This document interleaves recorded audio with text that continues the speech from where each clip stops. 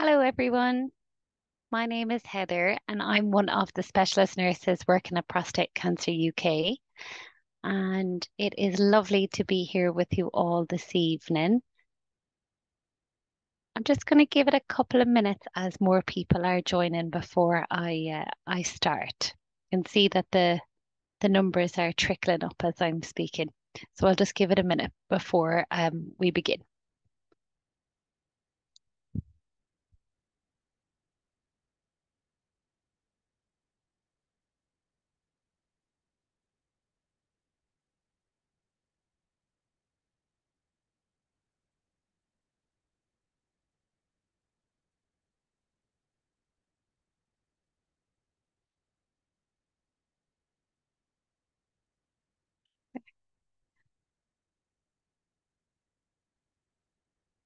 There's quite a few of you on the webinar now at the moment. I know that you guys attending, you can't see um, the numbers and you won't be visible, or we won't be able to hear you throughout this webinar. I'll just give it another minute and just see if we have any more attendees join, and then I'll start.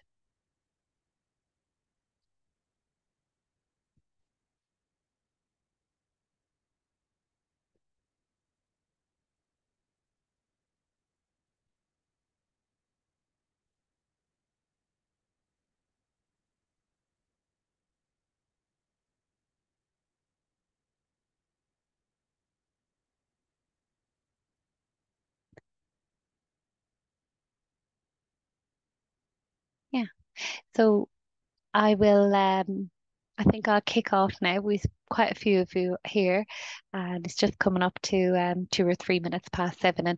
And anyone else who joins us along the way, that would be brilliant. So I've worked for the charity for almost 5 years, and as I say, it's lovely to be here with you this evening. We'd like to use this opportunity to explain prostate cancer risk factors and identify the barriers that often prevent men at risk from seeing their GP.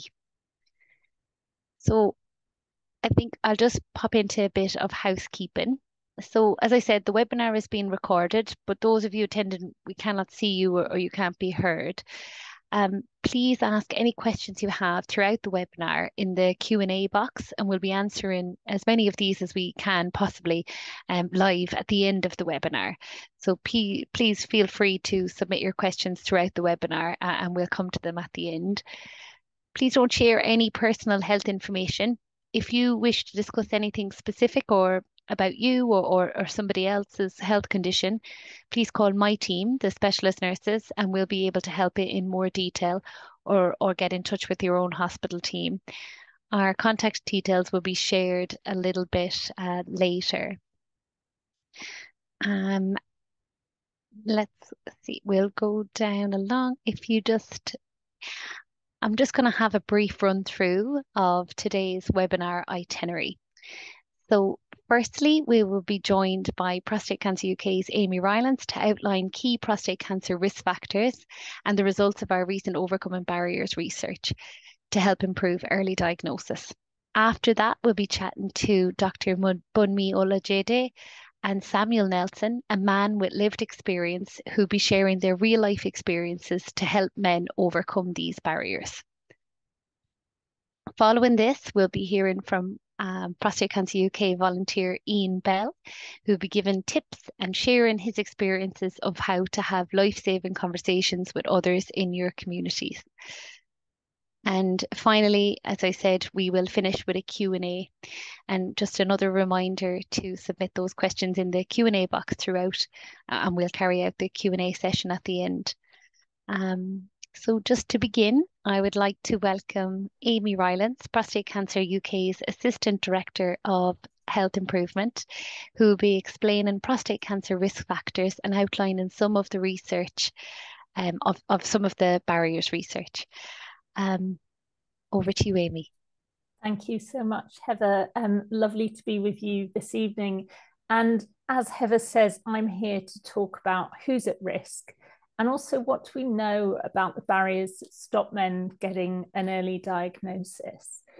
So bit of big picture first. We know that prostate cancer is really common. It affects 1 in 8 men in the UK.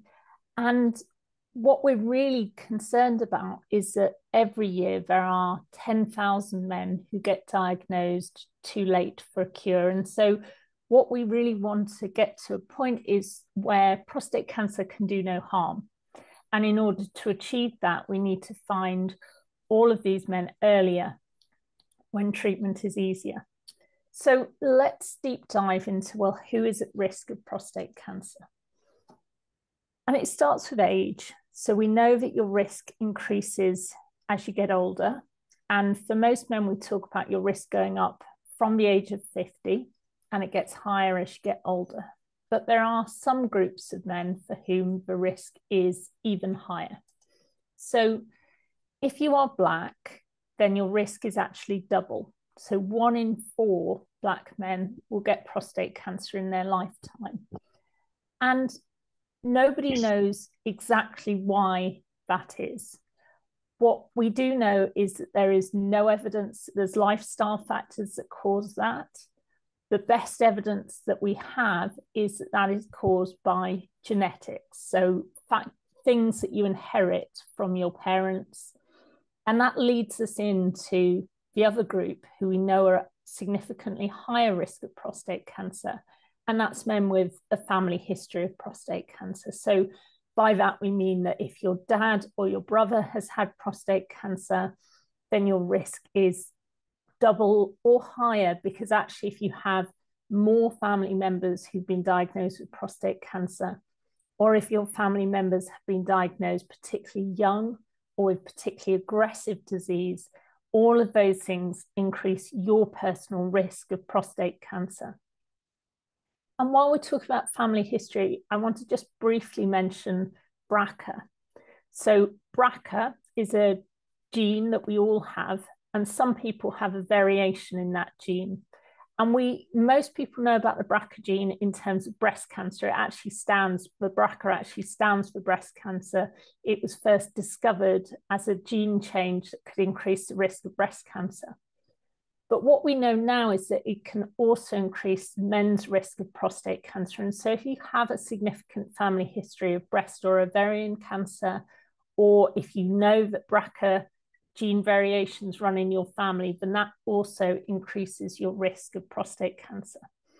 And for all of these men, what we want for them is an early diagnosis. So if they do get prostate cancer, we find it early when treatment is much easier. And one of the things that we know from our conversations with men is that we all kind of believe that if we had a serious illness, if we had cancer, we'd know about that. We'd feel something in our bodies that would tell us that there was something wrong. But what makes prostate cancer really tricky is that often in those early stages, there actually aren't any symptoms. So the key thing to know is that whether or not you have symptoms, check your risk. And to make that really easy, Prostate Cancer UK developed its online risk checker. So the QR code here or the URL will take you to our online risk checker. You can answer a few quick questions and it will give you some information about your risk and crucially, what you can do about it. But I said today that we were going to also talk about barriers. So what we were interested in is, well, what are the things that stop men from taking action on the basis of risk? What are the things that mean that people don't go and speak to their GP?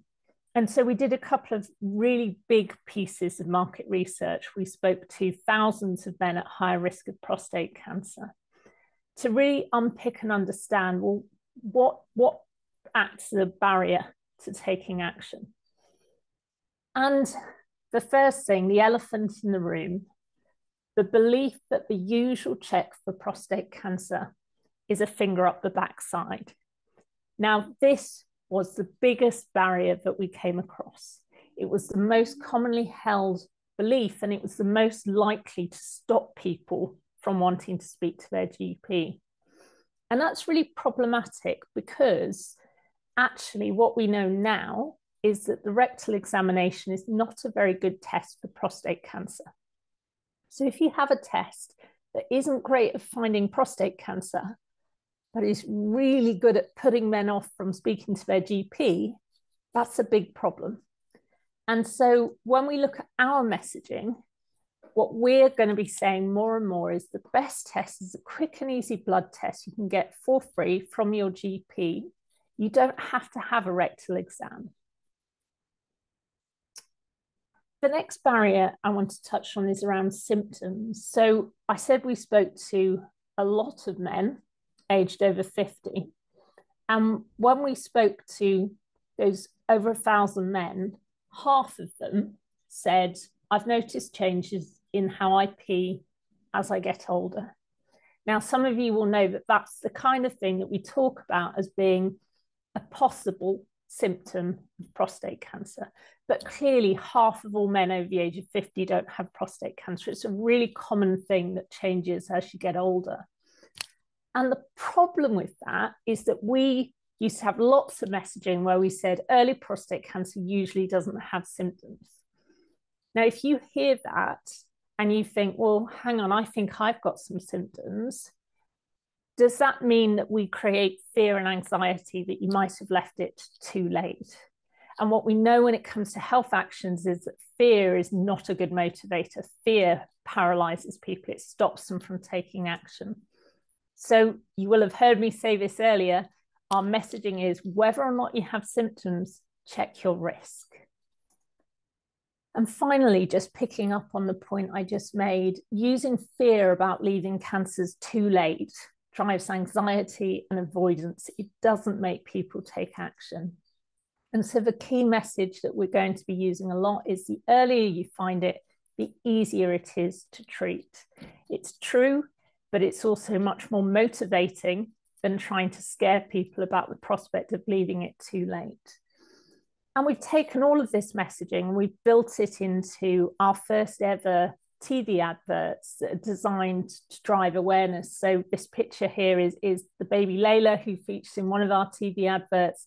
And they're really about driving home the message that the earlier you find prostate cancer, the easier it is to treat. And we'll be posting some links in the chat to those TV adverts so that you can have a look at them, share them around your networks.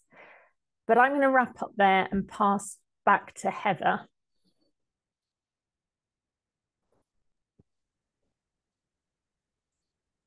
Thank you so much, Amy. That is a fantastic session.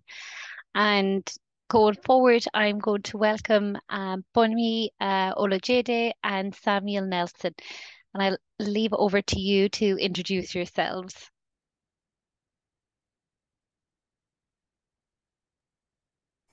Well, good evening. My name is Samuel Nelson. Glad to be here with you. Was someone who had the disease, went through treatment, good advice, and I'm here to try and support as much as I can. Thank you. Yeah, hi everyone. My name's Bunmi. I'm a GP in the Greater London area, Romford to be specific. Got an interest over the years in cancer, and more so in the past 3 years, prostate cancer specifically. So I'm involved in a lot of work with reaching kind of hard to reach groups, if I put it that way, and raising awareness around prostate cancer and early presentation in men. Thank you, and thank you both so much for joining us. So we know that prostate cancer is the most common cancer in men, but it's also one of the most survivable cancers there is if you find it at an earlier stage. And as Amy just said, the earlier you find it, the easier it is to treat. But obviously, fear is enormously common and does all too often prevent or delay men who are at risk going to their GP. Hopefully, the content of today's webinar will help alleviate some of those fears. Samuel, obviously this fear has been all too real for you. How did you handle it? And do you have any advice for men considering consulting their GP or encouraging others at risk to do so? Yes. And firstly, can I just say, Dr. Fumi, I'm from Romford as well. Oh, I live in Rush Green. I live in Rush Green. Rush Green. oh, Yeah. that's Okay. So my kind of introduction to the to prostate cancer revolves around my father, who in was he did not talk to us about his illness. We didn't know he was ill. I remember the first time we knew about his illness is after we buried him. We were told that it was prostate cancer. Um, and then because he had 5 sons, we were told that then you also need to start looking after yourself. So I just went off and got tested.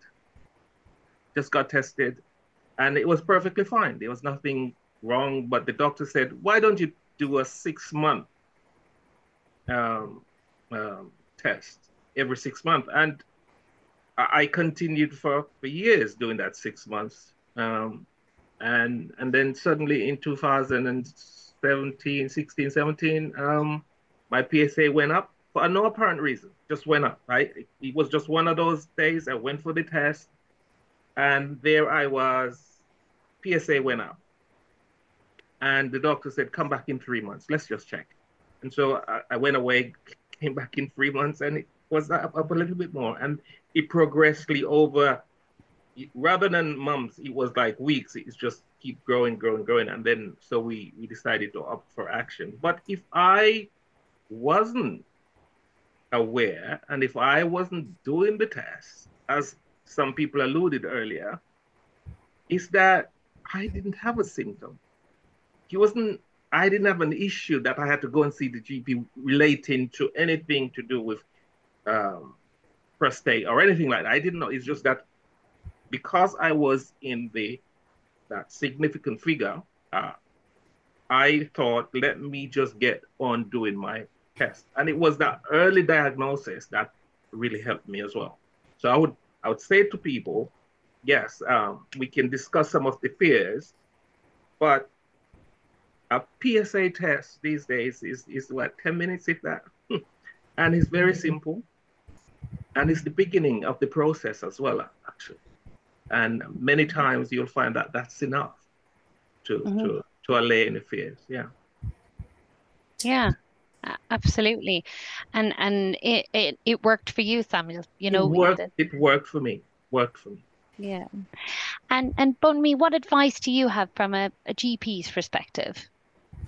Well, the first thing I'd say is it's not unusual that we are, and I use we because even as healthcare professionals, we are patients also.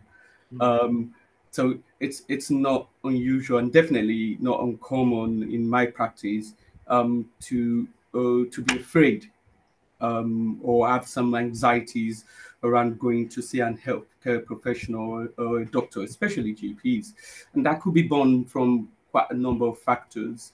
And part of it is, I think Samuel touched on kind of getting to know after his dad's death. So for some people, that could trigger a kind of experience around, oh, if I'm going to see a doctor, it might just be bad news, or every time I go see the doctor, it could be bad news.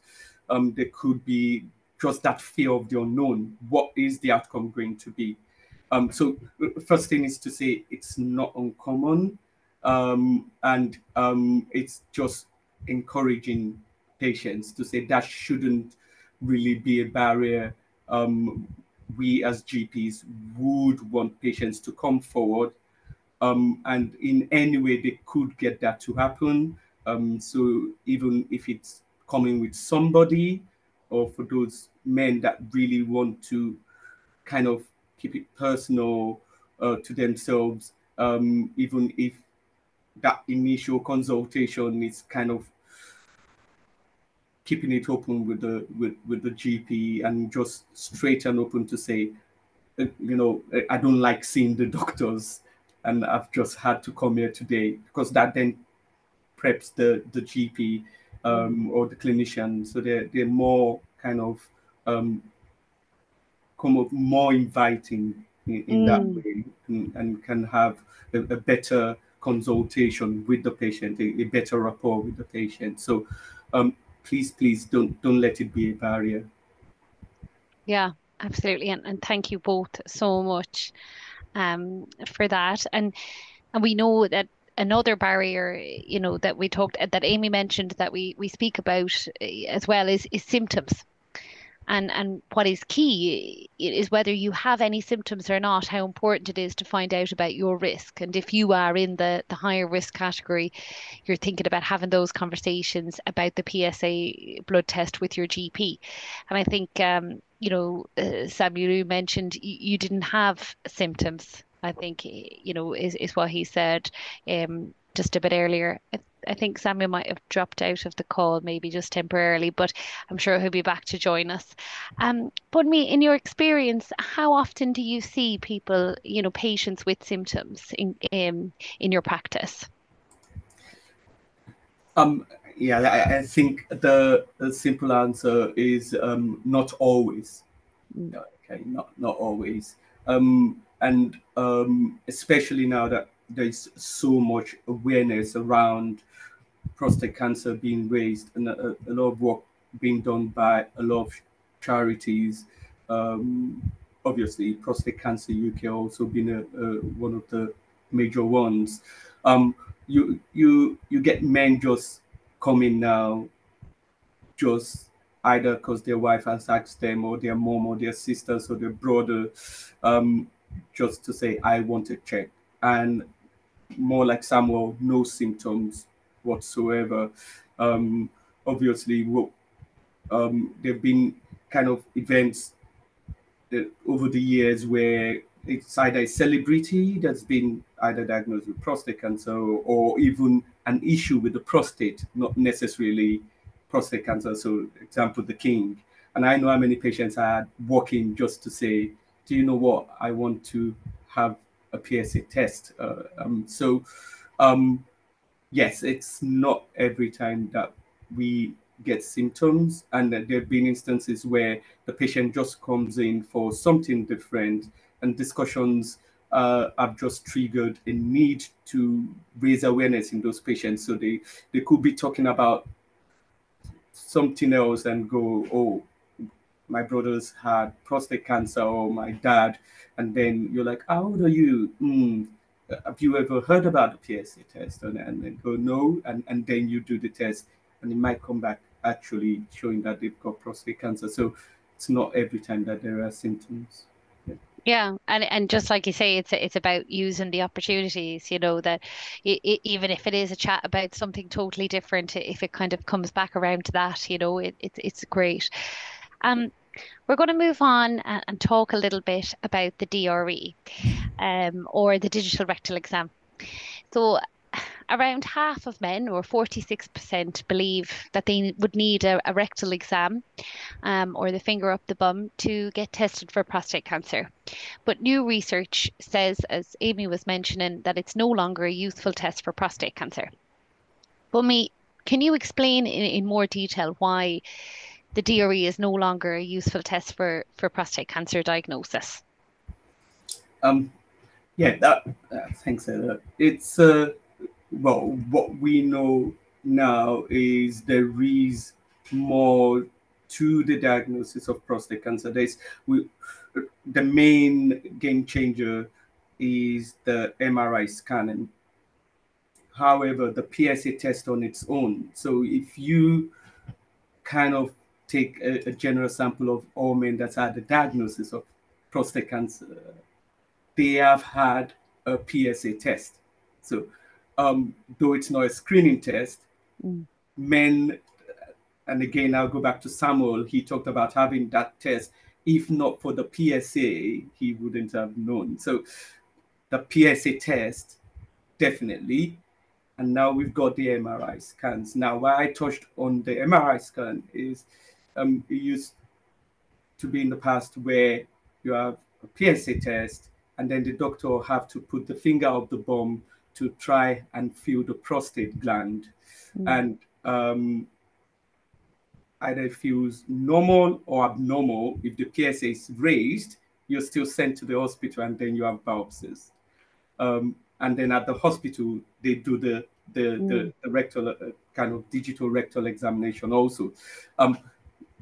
Now it's a PSA test. If it's raised anyway, the digital rectal examination is known. It's not a useful. It's not a good indicator in men when you're talking prostate cancer.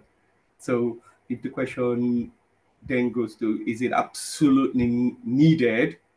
The answer is no, it's not an absolutely needed test. But yeah, with a raised PSA, it's an MRI scan, and that usually would tell us if there is something or not in the prostate. So definitely the evidence now is showing that you do not need to do a digital rectal examination.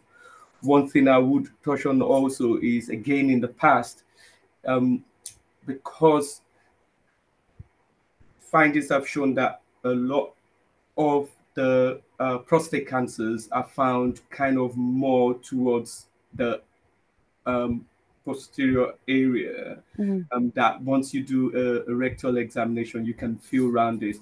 But we know, again, no, you would have prostate cancer occur anywhere within the gland. And even as a professional, at times it might be so difficult to feel the prostate gland or interpret what you're feeling in the gland. So again, that points to it's not really a reliable test here. Yeah. And I think we hear time and time again, that people are discouraged, when they hear about that test. And so it is great that we have this research now to back it up as well. Thanks so much, Bunmi. And just to you, Samuel, how was your prostate cancer diagnosed? So as I said, it was one of those 6 monthly yeah. appointment, and I was actually living away in the Middle East, and I was traveling back to the UK, and I thought, let me just get the check, say the July before I left, and so I just went for the normal one, and the doctor was, he said, "Oh, Mr. Nelson, your PSA has increased a little from 2 point something to 3 point something, I think it was." And he said, "Oh, it could be an infection. Go away, have your summer, come back." And so I said, so I went back, and in around October, I went back for another PSA, and it had increased another degree. And so we did it again in another month, and it then went up. And then eventually it was about 6 point something. And that's when he started to talk about the kind of actions that we need to take. Yeah, to get the diagnosis, isn't that it? Yeah. Yeah. And so he then sent me off to a colleague in the hospital who then went through and confirmed that indeed it was 10% cancerous, and then started to talk about the kind of treatment that I need to take. But I think the point, and we have to keep pushing this point home, is that you must check. And as the doctor says, it's a PSA initially. Check your PSA. Go see your GP. Check your PSA. It's a blood test, and it can save you a lot of bother, because the earlier this you are diagnosed, is the better options you have. So I had all the options in the world. The doctor sat me and my wife down, and he spoke to us about it, and he said, "Look, it's not something that is going to rapidly grow. You can take your time. You can treat it this way. You can treat it that way. You can treat it that way. You can treat it that way." I took the drastic option because of One, that my dad had passed away from it. My sister died of another cancer, which was unrelated, but it's cancer. And I just decided, look, if the cancer is contained in the prostate itself and not affected any other cavity of the body, then I'm gonna risk on the drastic removal. But it doesn't have to get to that, you know. And so I'm saying, what I would say to, and I'm saying to colleagues is that, look, one, early diagnosis is the best option. And if indeed is a cancer, then you have more options to treat it. Earlier you caught it. I could have walked around, say for example, I wasn't going for those 6 monthly options. I could have been walking around today not knowing that I have prostate cancer, right? And then I would have gone, I would have probably feel healed sometimes or whatever. And then I would have gone to the doctor and it would have been kind of too late because maybe by that time, say for example, it was 10% way back in 2017. It's now 2024. I don't know how much it could have grown in that space of time. And then my options would have been narrower, I think, if I didn't take the action into it. So I would advise men, go. There is enough information now. Back in the day when I was doing this, there was none of this information, none of this Zoom meetings, and I didn't know of prostate cancer until I kind of started delving in. But now it's there, it's in vogue. Here's the GP talking about it. There's GPs inviting people to come in. So yeah. And just on that, Samuel, it was 2017. Did you, was your diagnosis, did it go from PSA blood test to biopsy, or did you have an MRI scan before your biopsy? So in 2017, in the Middle East, it was, I didn't have an MRI scan actually. It was PSA and a biopsy. Yeah. When it was confirmed through the biopsy, that is 10% cancerous. Yeah. And so the options were given, and I took the one that I felt was right for me. Yeah. And the thing is about that is that, you know, the kind of even to add to that, you know, is that we have MP-MRI now in the diagnostic pathway. Exactly. And to help avoid, you know, a situation where maybe somebody might have an unnecessary biopsy. We know now that generally a raised PSA will generally lead to an MRI scan and not biopsy. Not that anything was wrong when in your situation, but you know, things have moved on and the research tells us that's the best way to use MP-MRI in this case. Exactly. And we're going to have, we're going to have some information shared about those tests that are used in the cancer diagnosis shared in the chat now.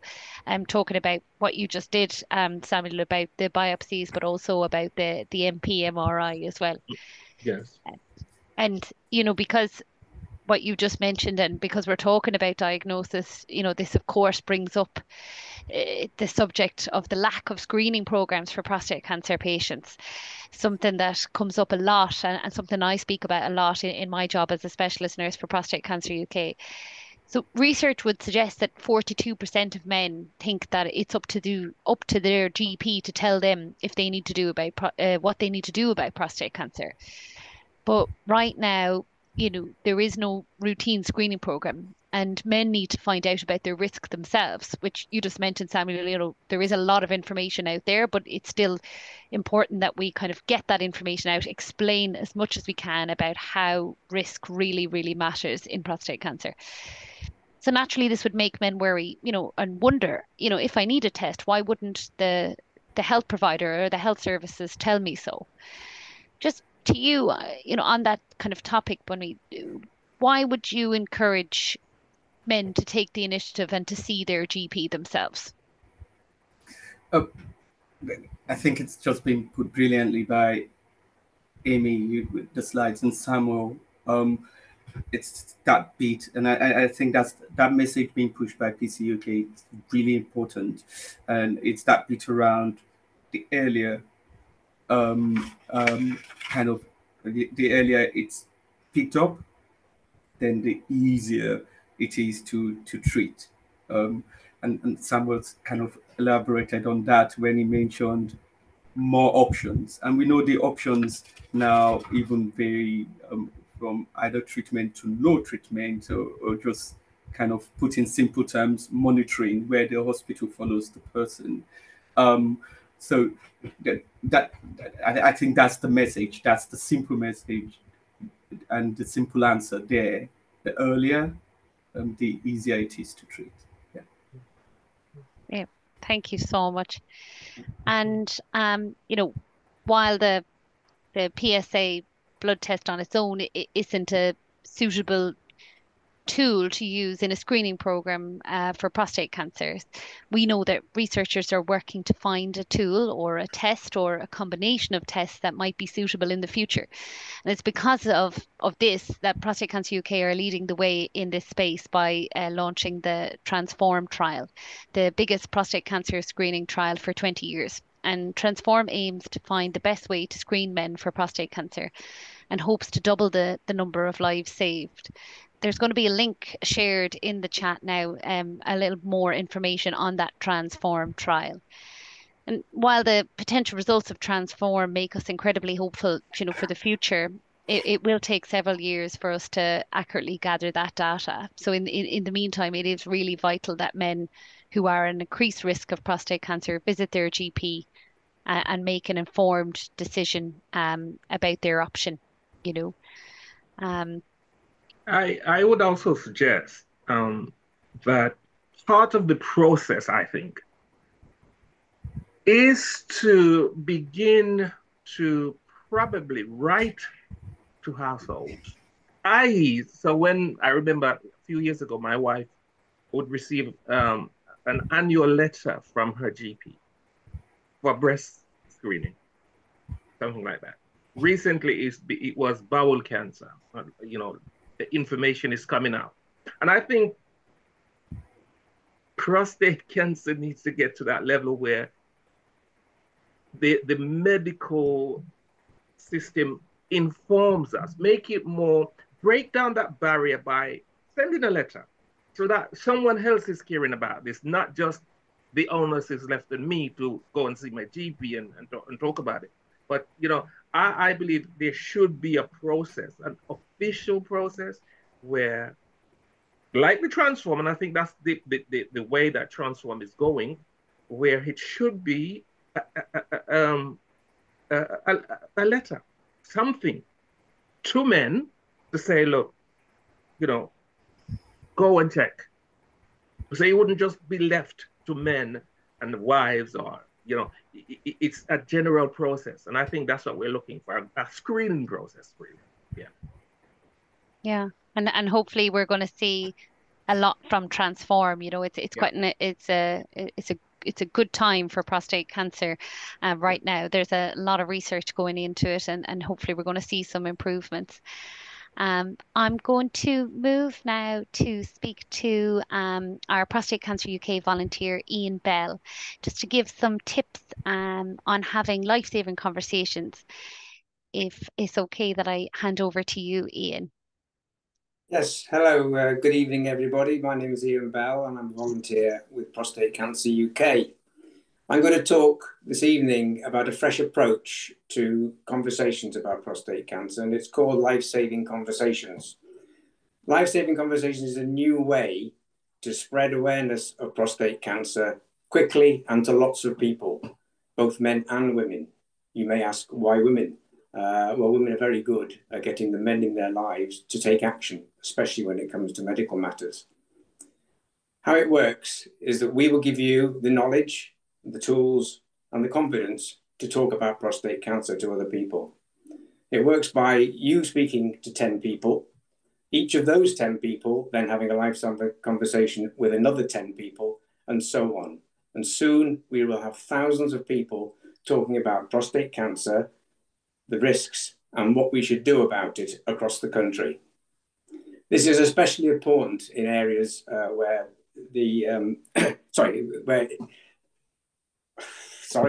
very important in areas where the individuals are suffering from inequality and they find it difficult to access medical help. Eventually, we hope to make sure all at risk prostate cancer are approached and are helped to affect a reduction in prostate cancer. Sorry. I can make an illustration of this from personal experience. I had a chance conversation many years ago with a colleague at work. He was having problems with his prostate, though fortunately it turned out not to be prostate cancer. And that conversation stayed in the back of my mind until in 2016, in the spring, I went to see my GP about some completely unrelated item. I don't even know what it was at the time. But while I was there, this conversation perked up and came to the front of my mind. And I mentioned it to my GP while I was there. And he said, well, being 60 in your mid-60s, it might be a good idea if we send you for a PSA blood test. As you've already heard, PSA is a prostate-specific antigen. It's a protein found in the blood and acts as a very good indicator as to what the risks might be and what problems there might be with the prostate. Anyway, I duly went along and had my blood test. And then several days later, I had a phone call in the afternoon, about 4 o'clock, from my doctor, something in those pre-COVID days, which was pretty rare. And he said, I need to see you by close of surgery today because I need to discuss some things with you. So I duly went along and he didn't beat about the bush. He said quite simply that your PSA is very high and you almost certainly have prostate cancer. So he sent me on a fast track for further tests. Again, you've already heard about them. The MRI scan was the first one I went on.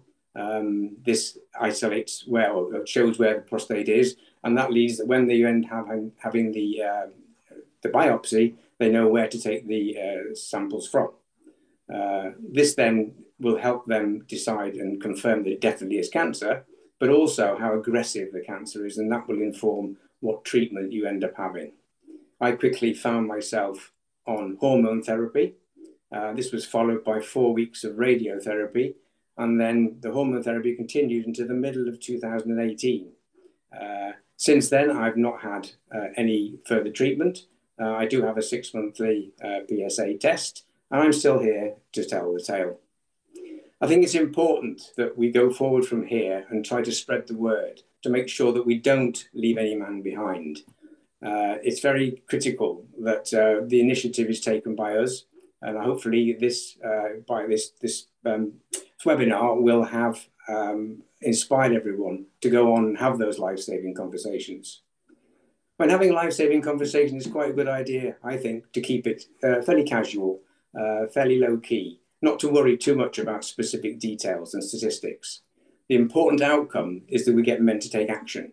And that action can be one of 3 things. Firstly, we already heard about the risk checker. This is an online tool that can be accessed through our website. Or indeed speak to one of the prostate cancer nurses like Heather. And from personal experience, again, I can tell you how reassuring this can be. We need to go on now and spread the word. We have no time to lose because it's important that the faster we spread this word, the sooner we can reach our goal that no man dies of prostate cancer in the future. If you want to know more about this, there's another webinar which is being held by our volunteers on the 25th of July, and you can find out more about that from our website. And I'd like to thank you for listening. Sorry about the little hiccups, but I'd like to hand it back now to Heather. Thank you, Ian. So fantastic to hear your story and just to hear about these conversations as well. And as you say, if anyone wants to hear more, there is some information in the chat now as well. We're going to move on to the Q&A now. If you'd like to hear more about Prostate Cancer UK's work in general and you're not already, you can sign up to our cause journey in the link in the chat where you can find out more about us.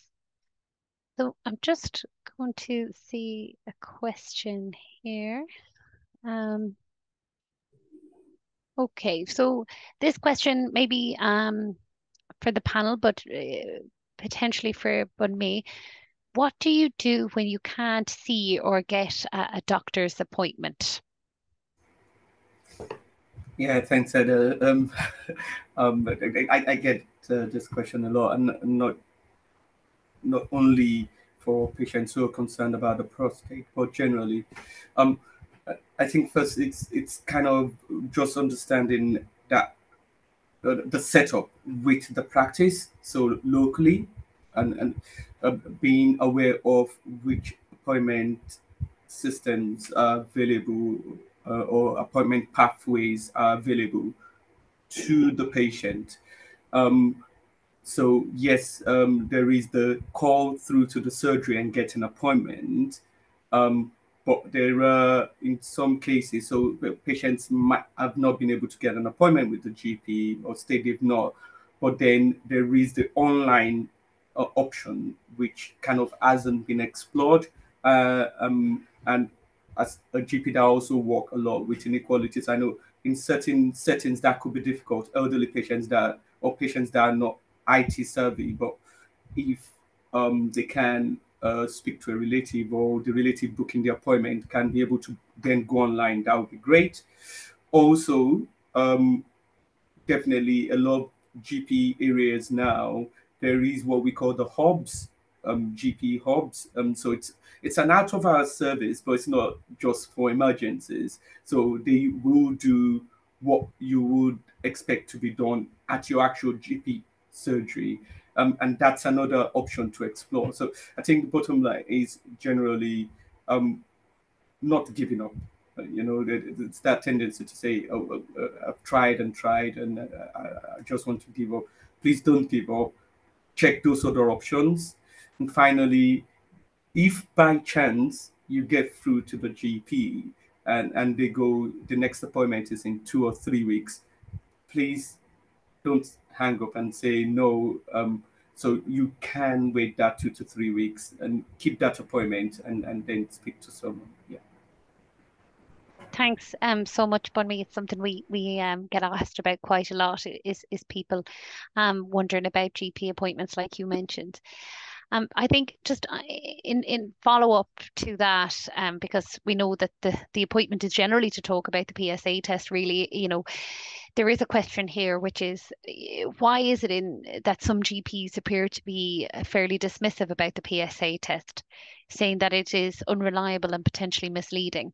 What is the most motivation? Is it genuine best interest of the patient, or is having less PSA tests to do a cost saving exercise? Yeah, but first, as a GP, I would want to apologize really on our behalf as a community.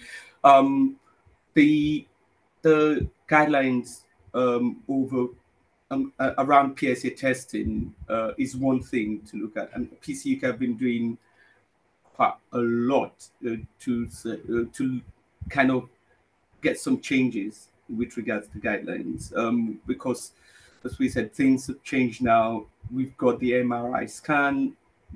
Yes, it used to only be the PSA test, but now we've got the MRI scan, and we're seeing evidence from other areas also. So there is the push to visit the guidelines. So for some GPs, it's just the guideline says this age, and I wouldn't change. What's also happened is there's a lot of awareness being raised about risk factors. So the game changer is the risk factors. And for men who have those risk factors, a family history, prostate cancer, Black ethnic minority group, or they've got the BRCA gene, really they should be having a test. You should be checking them.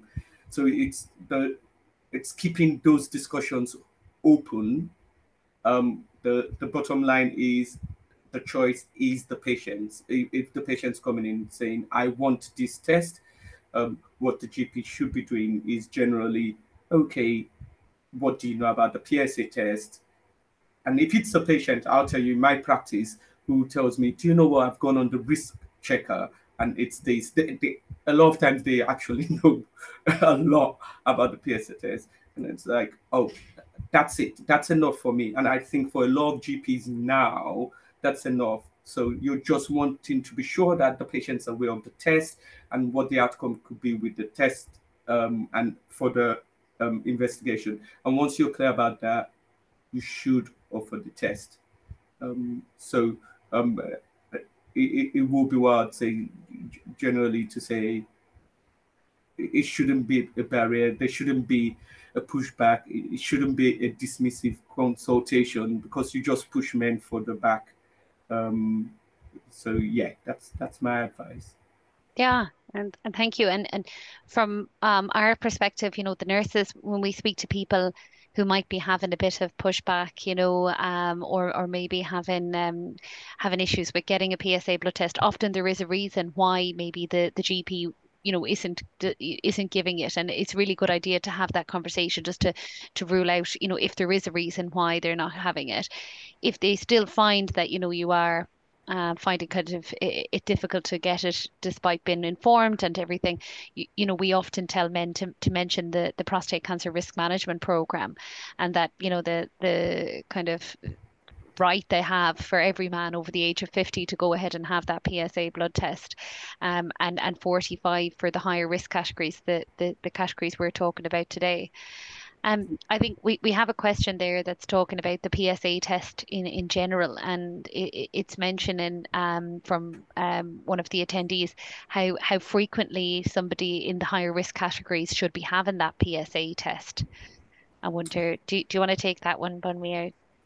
Um, I think that's a lot that we're still kind of learning about prostate cancer and how frequent the test should be. The Transform program will be huge and massive. I would say generally, if there is an increased risk, and again, it's going back to that a family history, especially if you're having brother and father, or black ethnic minority group, and those with the BRCA gene, then I wouldn't object to them having a test annually. The trigger for a lot of GPs that are experienced around prostate cancer is also that baseline, that first PSA test. So again, the first PSA test may be normal, but usually if it's above a certain level, for those clinicians quite experienced with prostate cancer, they want to kind of check a bit more frequently. If it's a very, very low figure and there's no risk factors, then definitely you can wait even 5 years. But remember, if the man comes back, it's this thing about it's the man's choice. If the man comes back and says, "Do you know what, doc? I want a PSA test," then you shouldn't be refusing.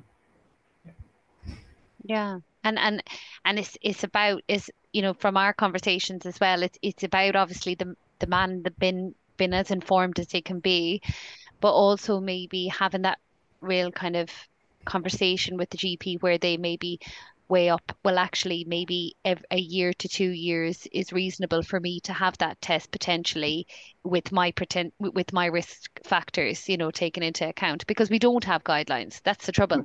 There is no guideline there to say how often someone should have that PSA blood test. If we had a guideline, of course we could shout it, but we don't. So it is very much about trying to have those conversations between the man and the GP to work out what's best, for them.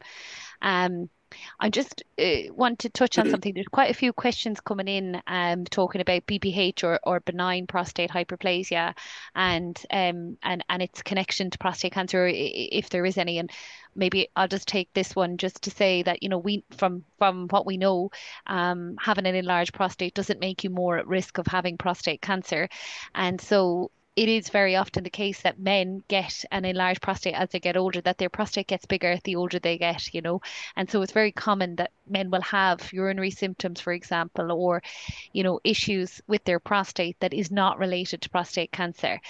But having an enlarged prostate does not make you more at risk of prostate cancer. And I just want to reiterate that now, just because I think there is quite a few questions coming in on that, in through the Q&A box. I think I have one for the panel. So this is for maybe for everyone. I'm not sure who wants to take it, but it's mentioning, is it misleading to tell men that they don't need to have a DRE to have diagnosis if some GPs are still doing them? It says, should we inform men that they have the right to turn down a DRE if it's a big barrier or a fear for them, and to ask for the blood test and MRI scan instead? And this person has said they found it. I have found it to be a big barrier for men. I can just pick that one up. I think it's a really good point, and we know that practice does change a bit around the country. What we're trying to do is make sure that GPs understand the evidence around how useful or not useful it is as a test. So we had a paper published in the British Journal of GPs, which is the kind of top GP medical journal, explaining why it's not a good test for prostate cancer. And we have been working with some of the bodies who produce guidelines for GPs to really emphasize that message. And we're hopeful that the NICE guidance will change, and that kind of changes that whole framework for GPs. But the point that they make around you can refuse having a rectal exam is absolutely true. You know, if you go and speak to your GP and they say, well, I'd like to do a rectal exam, you are completely within your rights. Firstly, to ask them why, because there might be a legitimate reason why they want to do that test. But also, you know, you are not under any obligation to have that test. You can say, actually, I'd rather just have the blood test. Mm. Yeah. Yeah, And I would sorry. echo what Amy said. Really, you're not under any obligation. There would be certain reasons why the GP would want to check the prostate. If you're talking purely prostate cancer, you can refuse. And I think with the write-up in the GP journal, I think a lot more GPs kind of, they would be more understanding of that, to say, well, okay, yeah, we go for the test first and then and just see what happens. So it might be that the test comes back normal, and maybe you've got significant risk, and for some reason, or you've got symptoms, and then after a normal test, the GP then offers to say, let's just check. Maybe it's the size, or if we can feel anything there. But surely, before before having a test, a PSA test, you can definitely refuse one. Thank you, Amy and Bunmi, and we are kind of coming to the end. We're running out of time for questions, I'm afraid. But if you do have any more questions, you can always get in touch with my team, the specialist nurses, and we're going to have some information about how to contact us shared in the chat again, I think, very soon. But yeah, that was excellent questions and answers, and I know that there are lots more out there, so please do get in touch, and we can answer them for you. I'm just going to kind of move on to some of the closing up points, just because we are coming up to time on an hour.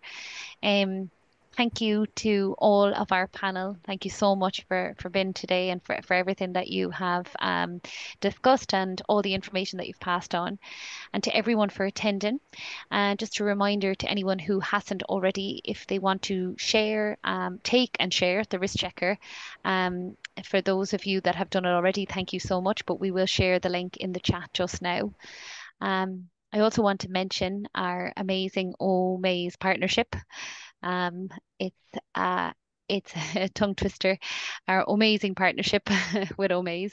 Enter the OMAIS prize draw this June to be in with a chance to win an incredible house in Surrey worth 3 million, and help fund our biggest and most ambitious trial to increase early diagnosis and make screening program a reality. We're going to have a link shared in the chat now, so you can read a lot more about this as well. Ian mentioned it, but just to say again, we have a Life-Saving Conversations webinar run by our volunteer team on Thursday, the 25th of July. And if you want to join this, there will be a link shared now so that you can register for that. If I can ask, if possible, for you to take a few moments to complete a couple of feedback polls to help better our webinars. So the answers will all be anonymous. There will be an opportunity for you to share further feedback and ideas in a post-event survey, which will be emailed out to everyone tomorrow. But we just want to get to know more of our audience today. And so that if we are to do more webinars in the future, hopefully we can improve on them. So if you want to select what relates to you, that would be brilliant.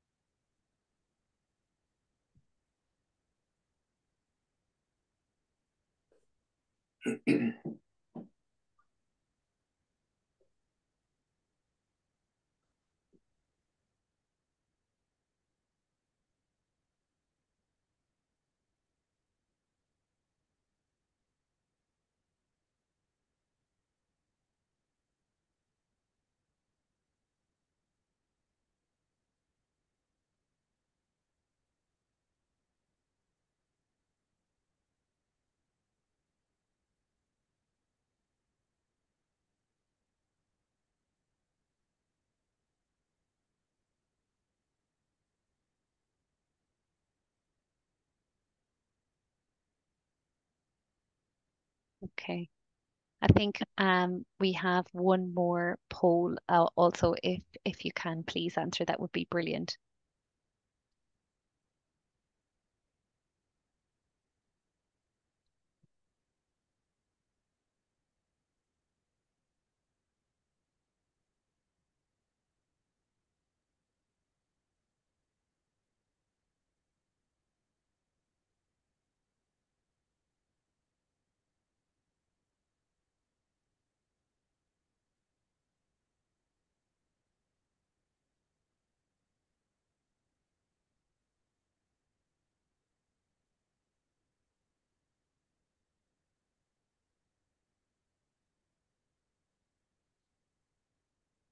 Yep. I think we're coming to an end. Just to say again, thank you so much to everyone, and I hope you have a lovely evening. Take care.